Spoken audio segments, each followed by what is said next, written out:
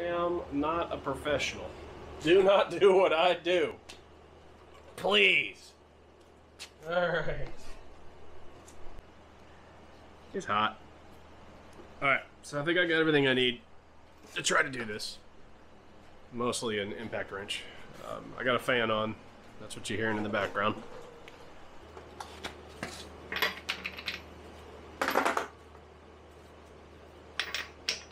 Yup, that's the one. Ugh.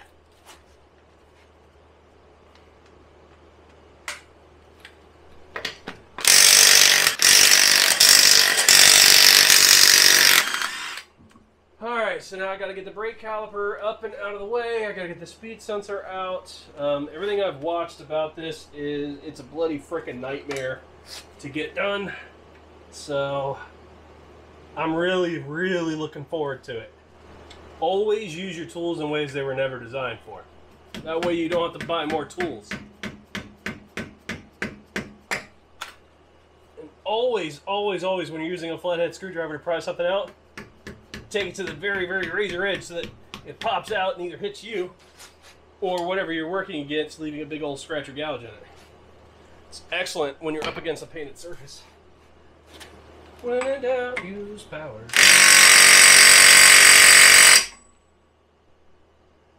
Nope.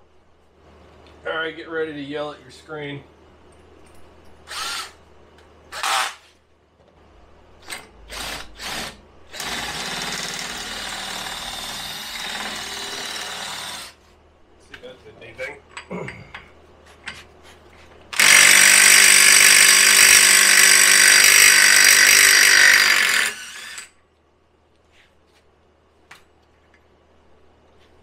That's perfectly reusable, so you make sure you keep this right there.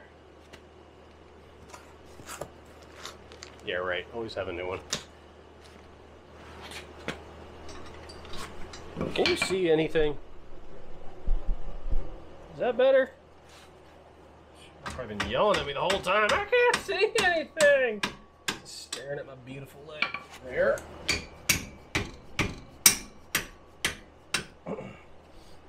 If you don't know, this is a dead blow hammer. It makes all the difference when you're trying to get as much impact force on something as possible. It's got sand in the head, so when you hit it, it just stops. It's hard. All the inertia is just delivered.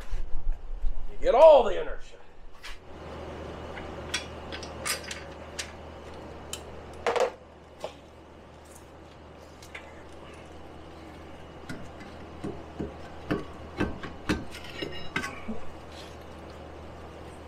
And I've just got a little Velcro strap right there. So, but that's fine. There's no pressure on the lines. So, yeah, you can see that's good enough. So now we ought to be able to pull this bad mamma jamma out of here. It's got a couple of screw holes here. I gotta figure out exactly what size that is. But you ought to be able to alternate and it pops right out of there. So let me find that thingy. Oh, let me try it first.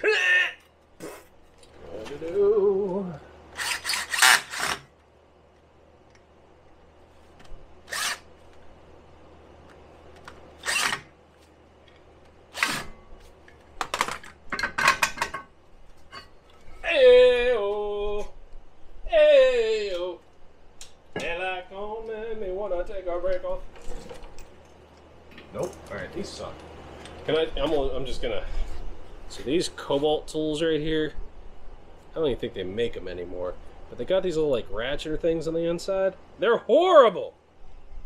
Absolutely horrible. I didn't even realize I grabbed that one when I came over here. Yeah. Yeah.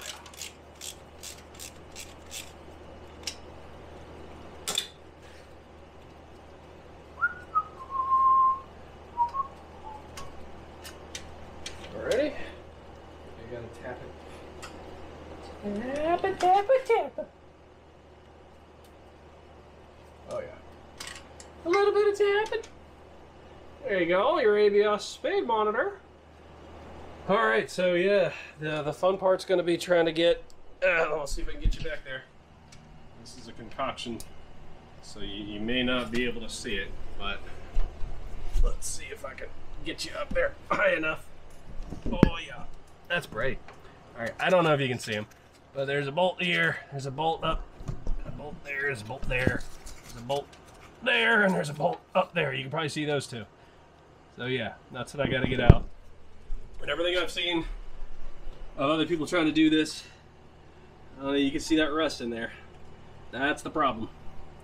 That's the problem, because it basically just adheres itself, the hub and the joint coming from the drive shaft. They just, like, I mean, they become one. And it's going to be exciting to try to get that off there. Yeah, boogered that up pretty good. It's alright. It's alright. It's just a drive component. You know, what's the worst that could happen? Okay. No. Oh, you're under the car with me. Hi. Alright, so I gotta get these 4 bolts out. Everything I've read says it's a real pain in the butt, but what I'm looking at right now does not look like it's that much of a pain in the butt. It looks like it's pretty accessible. So, I got a deep well impact socket on here. What size? 14 millimeters.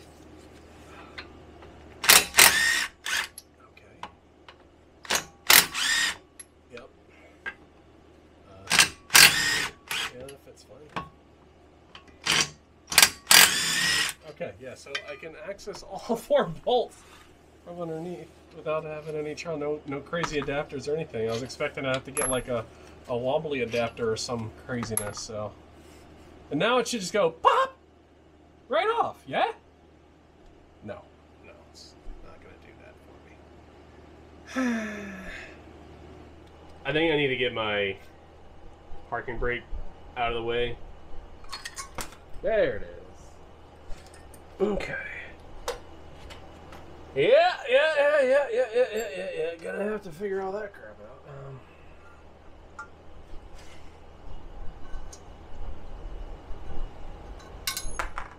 Yep, that should fall right out. Yep, there you go.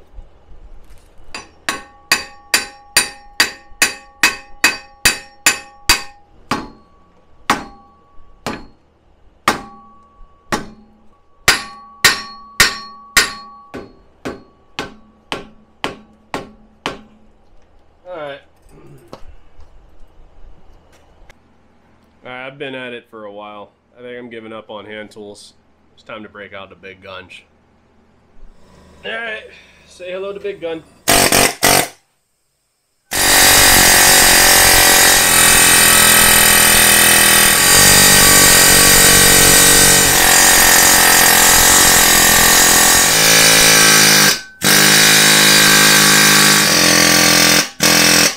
It's moving!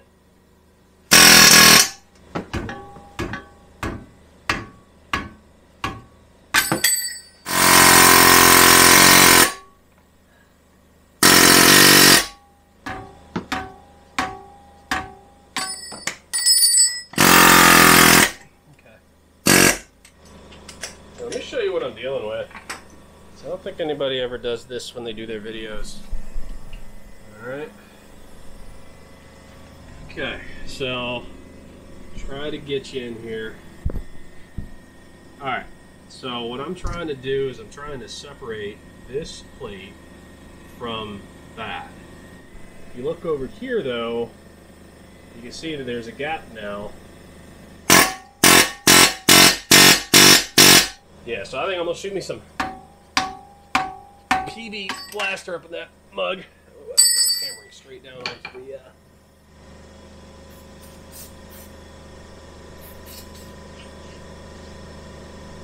Alright, I'll let that soak, and then I'll come back at it in a bit.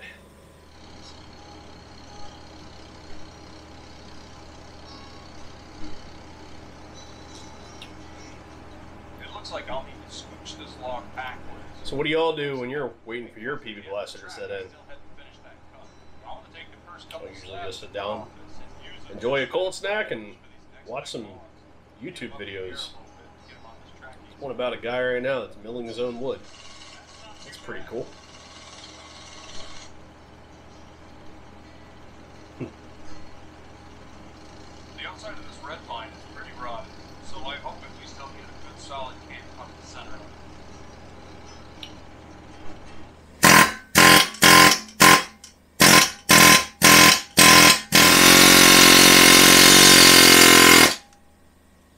Okay. It's moving. It's moving pretty good.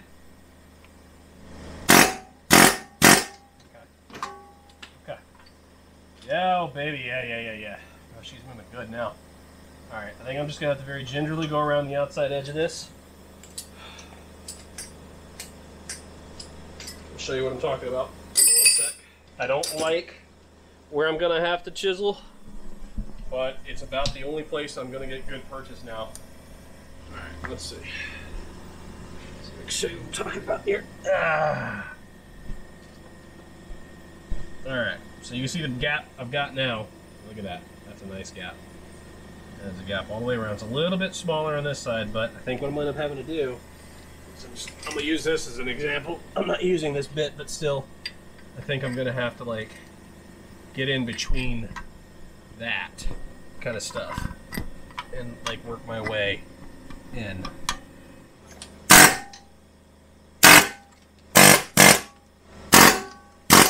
Whoa! Sparks fly.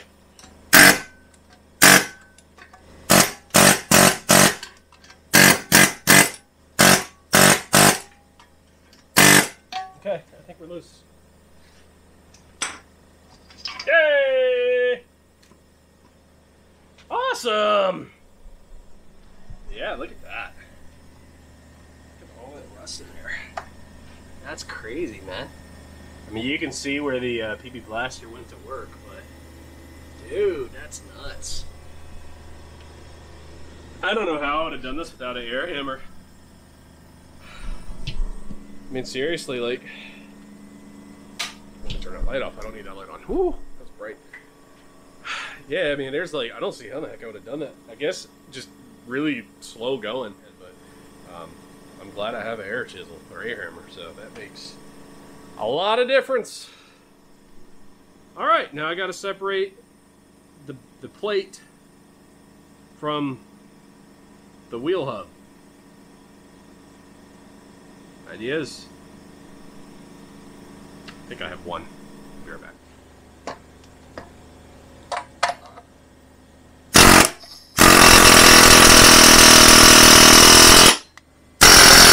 Oh, it's moving. I don't know if you saw that little bit of a twist, but it definitely moved.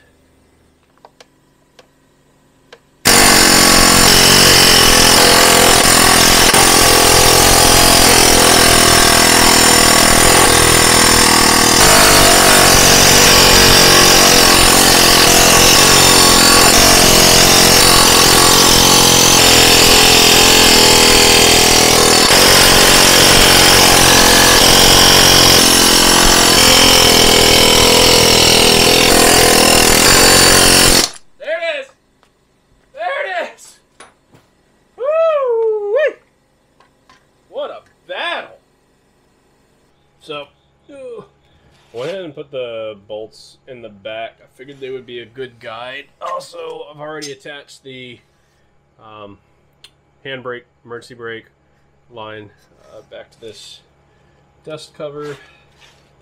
This is sitting centered. Right, let's see if we can get these lined up just right. So we'll have to push them all back out.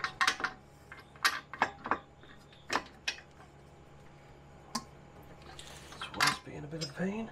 Oh, there you go. Alright. Stay.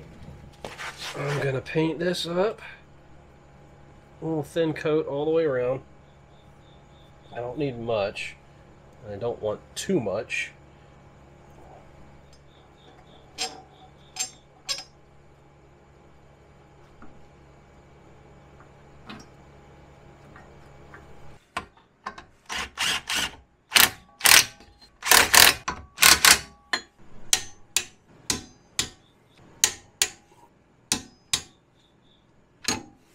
Okay, so everything torqued down to 47.9 foot-pounds.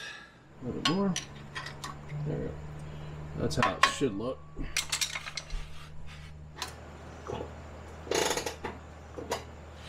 Yeah, I don't know if you can see the dimple, but it's right there.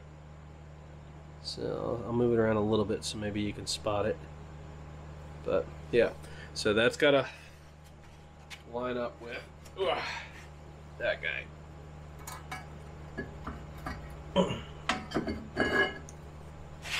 Yep, so dimple to the black painted bolt here.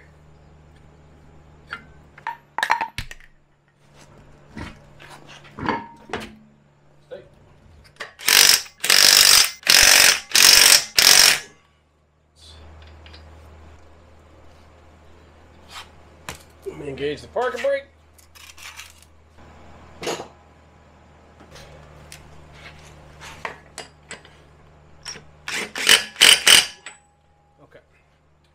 Now I got to get this torque down to spec. So I double checked the torque specs and it said 140.1 is what I could find online.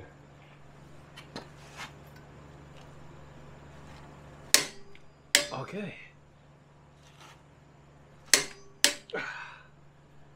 Alright, so that's supposed to be 140. And then take it for a test drive. And pray that I didn't screw anything up.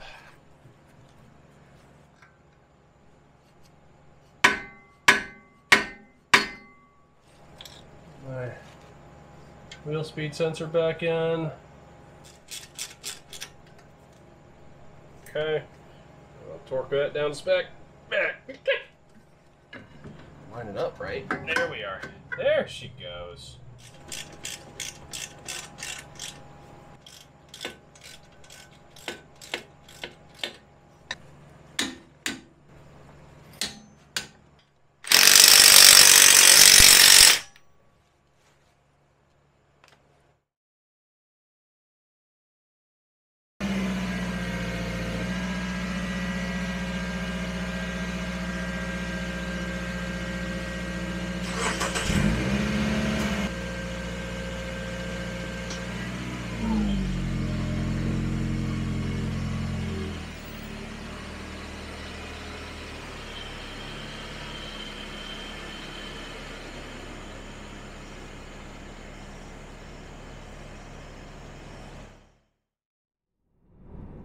Sounds pretty smooth to me. Yep. Hello, Brad Knight's car. Your Brad Knights don't bother me because I have all this on me. You can't see anyways, it doesn't matter. How do people do this? Drive with a freaking light in their face. Jeez. Anyways. Oh, it sounds nice and smooth. Oh yeah. It's fixed. Thank God it was just the right side. I was so worried it was going to be both sides. Alright, well, job well done, I guess. Everything feels like it's working the way it's supposed to. Handbrake works fine. Like, normal brakes work fine. Everything was snugged down the way it's supposed to be, so let's see if I can get up here and make a U-turn without causing too much trouble. Yeah, I'll go down to the gas station and turn around. I don't want to get in trouble. And with my luck, I probably would. Oh, I got a little neighborhood right here. There we go. I can turn around right here. Perfect. Perfect.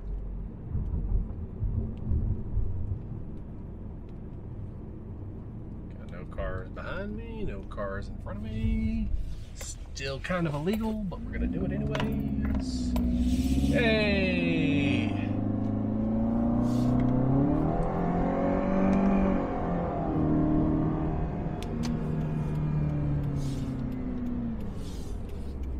Alright. Good times, good times, good times, good times. Alright, well, I'm heading home. I'm gonna call it a night. Thanks for watching. I hope you enjoyed this episode, I guess you can call it, of Badger's Garage. Working on the 2014 Subaru Crosstrek, putting in a rear hub. Wheel bearing thing. That would have been a lot easier if it was just a wheel bearing. But, you know, Subaru. God, that was a pain in the ass! Absolute pain in the ass. I hope I don't have to do it anytime soon. I bought a second one just in case I had to do the left side as well, so I'm prepared.